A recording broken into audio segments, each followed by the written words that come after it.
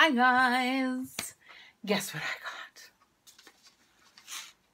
got? I got the Alice Through the Looking Glass palette.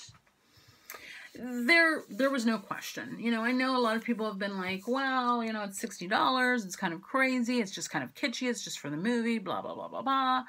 I wanted it. From the first little temptings that they had online, when I saw it, I wanted it. And the reason why I wanted it is I am a makeup collector. I do love really well-made palettes, really pretty palettes. And Urban Decay, you know, in the way back times, made palettes like this. Well, I've only been collecting for a couple years, so I've never had any of these really cool palettes. So this is the first one that I've had, and I'm super excited about it for that reason. Also, I do love Alice in Wonderland. So for me, it was really, really, you know, an easy answer. This was something that I was treating myself to, you know, with no questions asked. It's a beautiful box. When you open it up, it's got really beautiful black and white inside the box. It's really, really pretty. This is the palette itself. So it looks just like the outside of the box, and you can, there's a lot of three-dimensional feelings on it. When you open it up, there is a mirror. There's a ribbon that holds it open. So it is really, really pretty. In the mirror it says, "We're all mad here." In the inside it says, "I'm not so strange," or "I'm not strange, weird, off, nor crazy.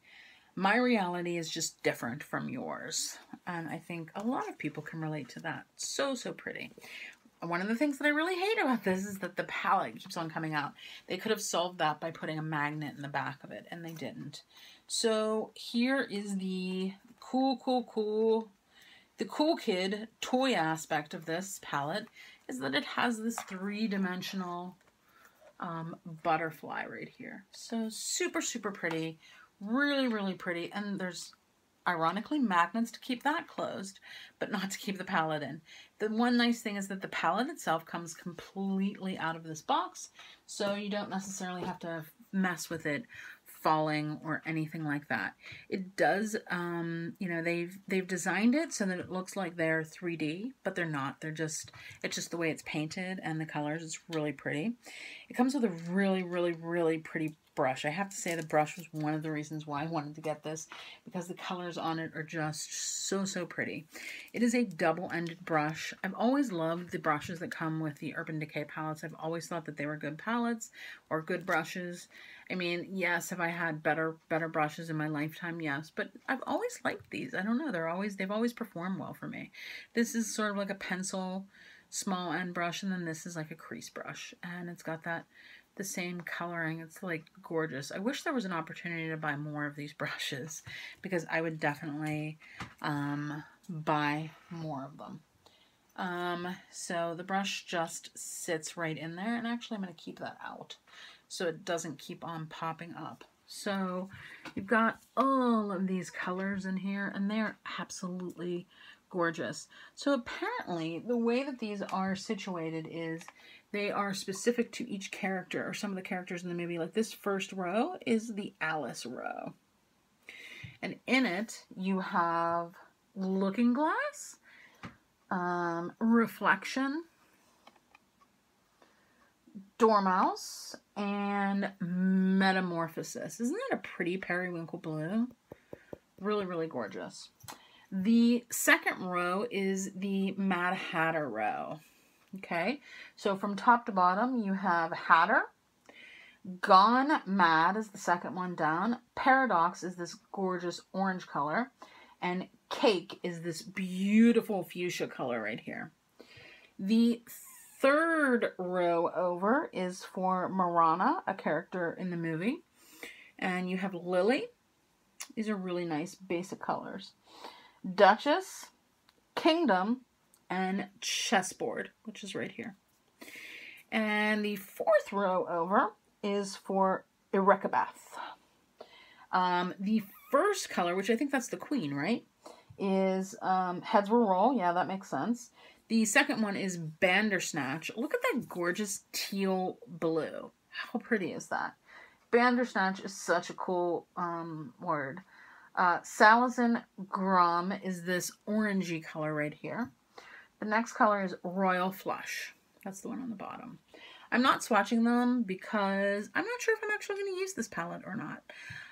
But I will find some swatches online and I'm going to show them and attach them as photos at the end of this. I'm not sure that I really want to touch the palette. It's so pretty.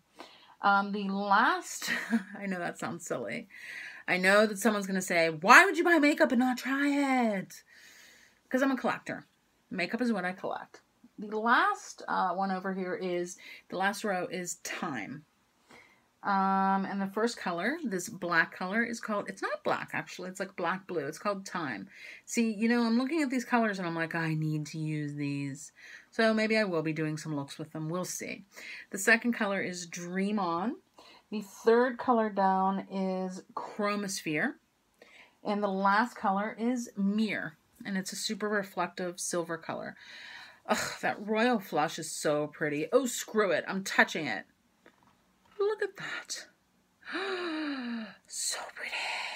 Oh my God. Wow, so pretty. Okay, let them eat cake. I have to touch cake. It's like this iridescent pink. So pretty. Oh my gosh, so pretty. Okay, so I'm using it apparently. I'll be doing some looks with it for sure. Thanks for watching, guys, and as usual, I love you. I appreciate you. I love your questions. I love that someone watches what I make.